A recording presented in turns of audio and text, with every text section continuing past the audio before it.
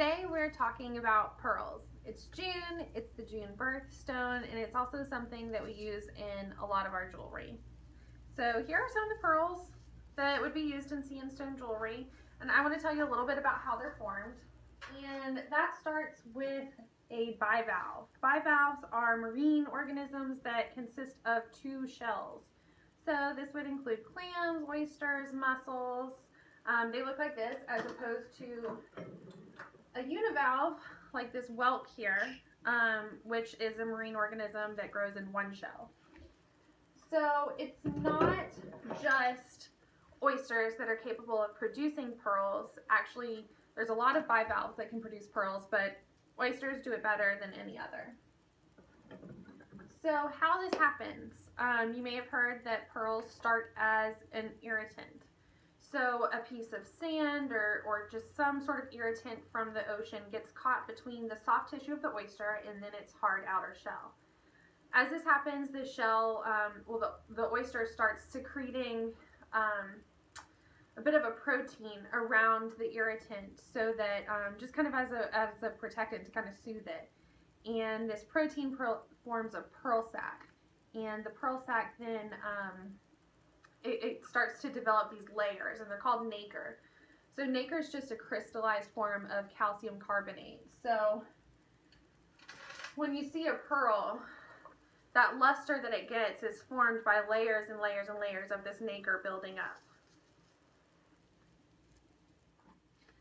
The next thing I want to cover is the difference between cultured and natural, and then real and fake. A lot of times when I'm at markets, I get tons of people who pick up my necklaces and they're like, these aren't real pearls, are they? Yes, they're real, I assure you, without having to do the tooth test, which most Southern ladies know, but if you don't, one of the kind of like classic ways to tell the difference between a real pearl and an imitation pearl, like one made of plastic, would be to pick it up and just gently rub it against your front tooth. Not too hard. You don't want to damage the pearl or your tooth for that matter. But if it feels gritty or a little bit sandy, that's usually a good indicator that it's natural. If it feels really smooth and it offers no resistance against your tooth, then it's probably an imitation. I mean, that's not the most conclusive way, but 90% of the time that'll tell you what you want to know. So I think one of the biggest misconceptions I encounter when selling my pearl jewelry is that people assume that cultured means fake. But to be completely honest, there's really no difference between a cultured pearl and its natural counterpart. The only difference is that instead of allowing that one irritant to get trapped in there just by, you know, the chance that it naturally finds its way there, cultured pearls are the development is kind of aided by humans. So an irritant will be surgically implanted into the bivalve, into the oyster or mussel, so that it begins to secrete that nacre around it and form pearls. In a cultured pearl, you could get up to 50 pearls from one oyster by implanting that many irritants. It doesn't sound very pleasant, but it does get you a lot larger of a yield of pearls than you would get in nature. Natural forming pearls are extremely rare, and they're very costly because of that. Also, natural pearls are rarely uniform. The pearls that we're used to seeing today, they're all usually smooth, kind of uniform round shape. I kind of like to use some in my jewelry that aren't totally round. As you can see, these pearls here, they're a little bit wonky and organic in shape, and I love that. These, which are also very beautiful, are a little bit more round and uniform. And the thing to keep in mind with a pearl not being totally round is that rarely is that irritant in the pearl going to be totally round. Sometimes with cultured pearls, what they'll do now is they'll implant an irritant that is totally spherical, and that encourages that really uniform, round, beautiful growth of the pearl. But that's not how they would come out in nature.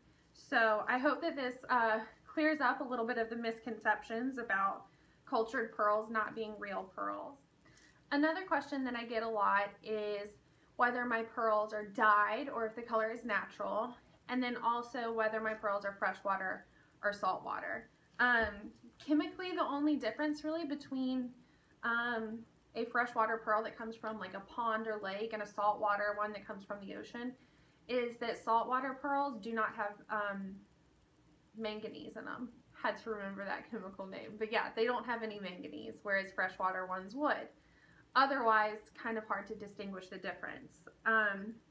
Naturally occurring or cultured pearls, the natural color that they come out tends to be a whitish cream color. So they can be dyed into all sorts of colors, greens, reds.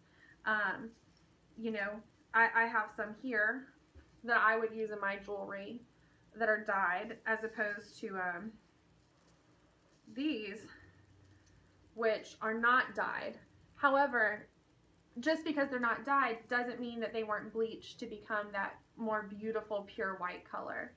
So I hope that answers some questions for y'all. I mean, in summary, cultured pearls, just as genuine as their natural counterpart, just helped along by the hand of humans. And we've been working on a lot of new pearl jewelry lately, so you will be seeing that in our newsletter coming up, and also on our website. So happy birthday, June babies!